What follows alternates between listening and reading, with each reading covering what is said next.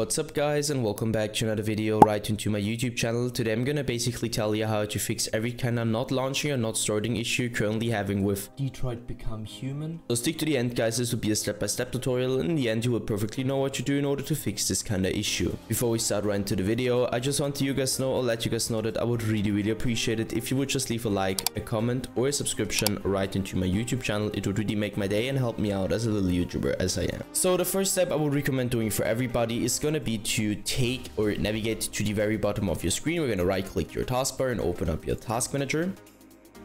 Once the task manager pops up, I want you to navigate to the top left corner, clicking onto processes. And once you click processes, I want you to click one of those random processes, doesn't really matter which one.